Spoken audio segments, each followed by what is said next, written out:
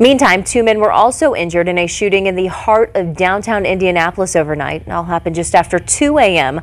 Police were called to South Meridian Street, just south of Monument Circle, and found those 2 victims. Police say both men are stable tonight. Now we're still working to learn what led up to that shooting as well.